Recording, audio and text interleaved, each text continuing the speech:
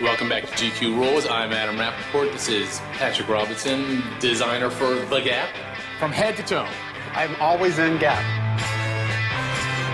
I think a lot of guys say, yeah, I'm going to wear a T-shirt with a suit jacket or a sports coat. Sounds easy, but it isn't always easy. Because you're not doing it. So we're going to go work on you. Yeah.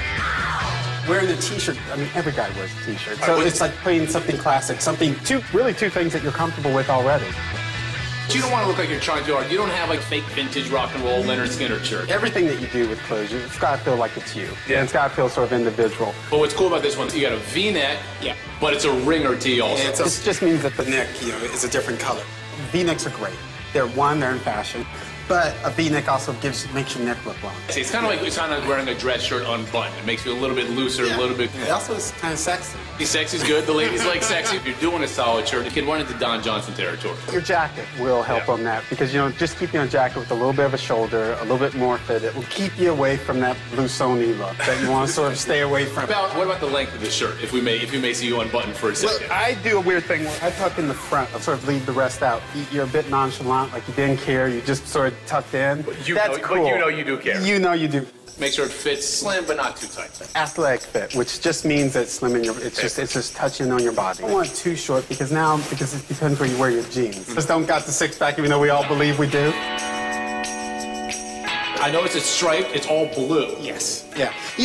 That's the cool part about this shirt. You want to get something tonal. Tonal meaning colors that are all very similar. You don't need red, green, and white. That might just bounce. No, I think that would pop out too much. I'm wearing the corduroy with denim, and you want to keep this tonal. One other cool part about this T-shirt, the pockets. It dresses it up. It's a little detail, but your clothes are all about details. Yeah, it's true. But I think what's great about this is like the black jacket kind of balances out. You got the color here, and the black kind of anchors. No, it looks good. It looks good. If I say so myself.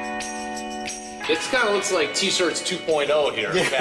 More the advanced T-shirt guy. This is cool. I mean, it's all about layering. And a lot of people haven't ever tried it. No. You can do it with two V-necks. You can do it with two crew necks. It's cooler this way because you really do see both colors. The front V-neck needs to be a little bit lower than the one behind it, so you do see both. First thing I do with the T-shirt is you sort of pull it down. You do the same. There is something about that just looks right when it's sort of make it individual. But make it yours. I'm even wearing it with more of like a cool jean.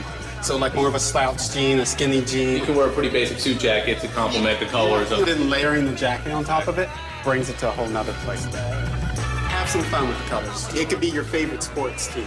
Mix up those two colors. You got the two T-shirts going on. You don't need to worry about some crazy print or whatever on the T-shirt. Keep the print off. I mean, that's a whole day, no layering. Whole nother lesson. With printed T-shirt. Pretty much everything you need to know about wearing a T-shirt with a suit jacket. Thank you very much, Patrick. Thank you, sir.